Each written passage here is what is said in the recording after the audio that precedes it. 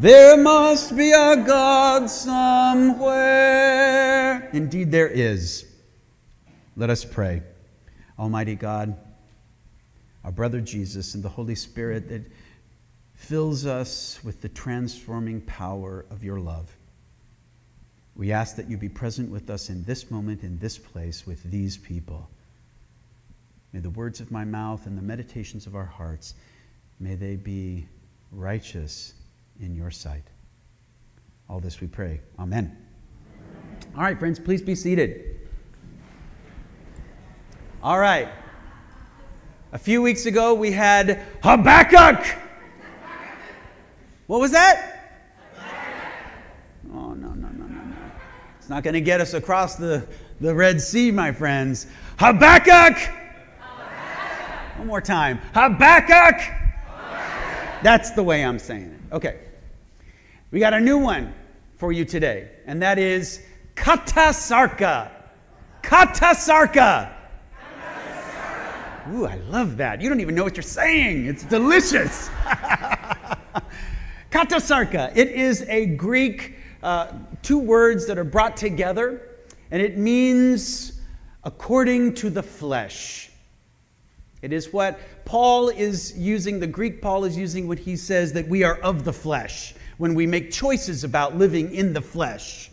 It is also what Jesus is talking about when he's talking about living in the flesh. Now, he's talking, Jesus, about basically the 10 Commandments, right? You've heard it said, but I tell you.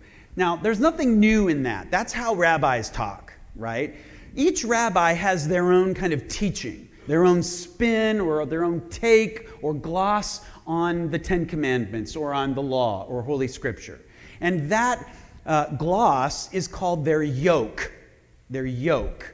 And we know that a yoke is, it's an instrument, a tool that we put on a beast of burden, that we can control the beast of burden. That's the same thing with a set of rules like the 10 Commandments. It is a yoke that we put on. I wear a yoke right here to remind me. There's no reason why it's around my neck.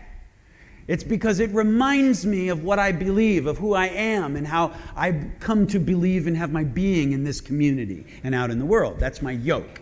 Your yoke is to be love-spreading difference makers in all circumstances, with all people, at all times. Right? That's our yoke. Jesus at one point says, "My yoke is easy and my burden is light." His yoke, meaning his way of living, is easy. Life can be easy. That's what he's saying. When we choose the good life, the good life. That's what Deuteronomy, that's what Moses is telling us today. Choose life. Don't choose katasarka, the way of the flesh. Choose life so that you may live. And Jesus takes it one step further and says, so that you may have life, and life abundant. Life abundant. Not just any old kind of tired life. Not just skating on through. Not just getting barely there by white knuckling it. No, Jesus is talking about a life that is an abundant life. Full of love, full of peace, full of security, the kind that brings peace. The whole-making shalom of God is what he's talking about. Not the peace that the world can give, but the peace that he gives. Okay? So he's talking about the 10 Commandments here, and he's really talking about the first 5. You have heard it said, don't commit adultery, don't give false witness, don't swear, all those kinds of things. Now, those are actions. The first 5 books, or the first 5 rules, the commandments in the Decalogue and the 10 Commandments are about doing. They're about doing. Thou shalt not murder, right? That's a doing, and that's not good. Thou shalt not murder. Thou shalt not lie. Thou shalt not take the Lord's name in vain. These are things that we do, either by our bodies or by our words. And so he is putting a new gloss on that. He says, you have heard it said, thou shalt not murder. Well, that's a good rule. It helps us all kind of live together in some kind of peace, at least the peace that we know nobody's going to kill us. We hope, right? So he's saying it's not just about what you do. It's about who you are being in your heart. So Jesus is taking this to a whole new level. This is not just about the doing. We can all agree that murder is a bad idea. We can all agree that it is not okay. But what happens when we don't murder somebody, literally, but we have murderous thoughts in our heart about someone we love?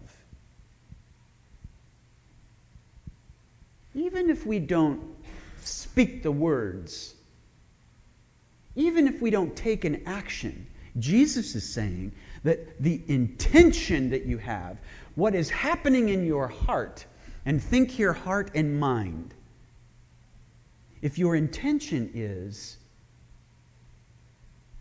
to wish that person ill,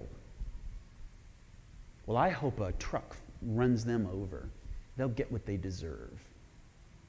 Or I hope that that person gets what they deserve, the just desserts. That is an intention that Jesus is calling out and saying, you've heard that it's not good to murder. I'm telling you, it happens. Those murderous thoughts happen. They start to form way back in your heart and your mind before you get to the murder part. And the same thing with lying and deception. The same thing with broken relationships, with cheating. The same thing happens with cheating somebody out of what is owed to them. Those kinds of things, when they happen, that is only the result of something that has taken heart, taken hold, taken root in our hearts and minds, and we need to step back into that. And Jesus is saying we need to look at our hearts. Long before we murder or we lie or we cheat, we need to look at our hearts. So are you into looking at your heart right now? Are you? That's what is required. Jesus says, choose life. Moses says, choose life. Choose whole-making relationship. Choose love-spreading difference-making. Choose to be a blesser and not a curser. Even when blessing is not to be found and all you get is cursing. Do not return the curse with a curse, but return the curse with a blessing. Now you say, ooh, George, that is high altitude. That is hard work. Returning a blessing and returning a curse with a blessing? Is he nuts? He's like, oh, well, he wears one of those collars. He's some righteous person. Oh, he practices that stuff all day long. Oh, it's easy for him. Think again. I am human just like all of you, and so are you just like me.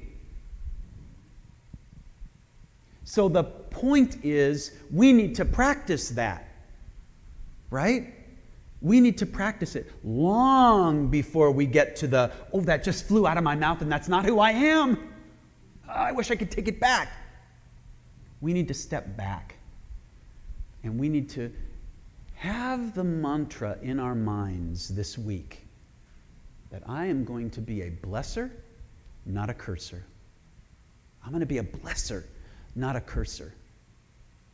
When that person curses me, when they cut me off on the freeway, or when they give me the side eye at the dinner table, or they do my favorite one, the silent treatment, that's withdrawal. When they give you the silent treatment, or for those people who are born in the 21st century in the crowd today, when they ghost you, right? Oh, Sawyer's like, oh, I know all about that. We don't ghost them back. I know, it's crazy, right? We don't ghost them back. An eye for an eye leaves the whole world blind. We bless. We bless instead of curse. We don't withdraw. One of the things that I grew up with was withdrawal. I grew up with the silent treatment. It was the most effective arsenal that my mother had in her bag. She could give the silent treatment like nobody's business, right? My mother used it effectively, but I also picked that up as a tool for living and being in relationship. And my wife, Karen, can tell you that doesn't feel so great, the silent treatment. Now, my mother had a transformational moment happen in her life 4 years ago when she was diagnosed with stage 4 melanoma. And she was brought low. And thanks be to God and modern technology, she has transformed into a cancer-free person. Thanks be to God. And the best part is, her heart is transformed.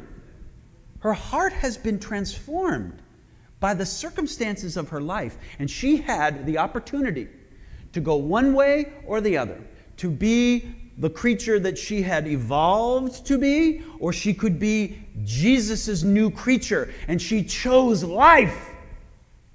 She chose life. And she is a transformed person. And she doesn't use the silent treatment anymore. And neither do I. Neither do I. Now, that doesn't mean that our hearts don't get hurt or our flowers don't get stepped on, and we have to sometimes kind of process that, and we do that with silence and we retreat a little bit. That's fine, but the silent treatment has everything to do with the intention. Oh, I'm going to hurt that person because they hurt me. That is returning a curse for a curse. And we're about returning a blessing for a curse. A blessing for a curse. So what I want to offer you this week is a challenge in terms of homework. I've offered this challenge before, but it's such high altitude work, but it is really good work.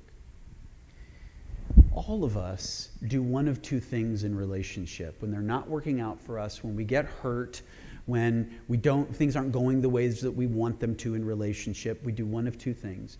We either attack or we withdraw. When we attack, we say things we don't really mean. Maybe we mean them, but we say things we probably should keep to ourselves. When we attack, we literally become bullies, right? It's going to be my will. I'm going to push this on through, and you're going to see it my way. That never happens in my house. Right? Then withdrawal. Somebody hurts us, and we give them the silent treatment, the cold shoulder, right?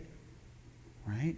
Nothing is worse than sitting across the dinner table with somebody that you have decided to inflict the silent treatment upon. You know who it hurts the most? You.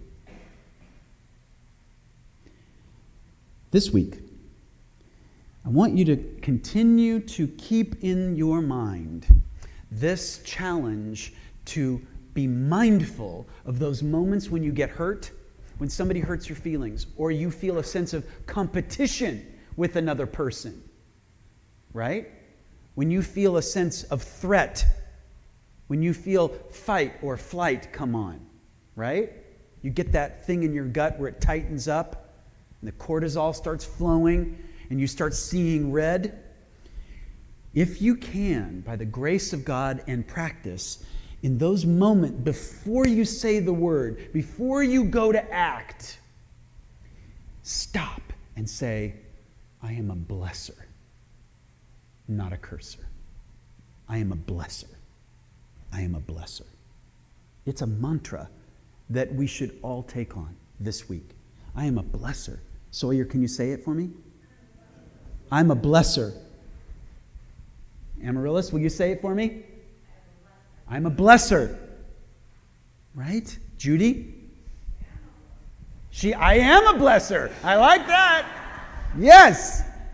I am a blesser. So that moment happens. This is the moment before. Remember, it's not about the acts. It's about before. When we have the murderous thoughts, we go, no, no, no, no, no. I am a blesser. That's who God called me to be. I'm a blesser, and I choose life. Amen.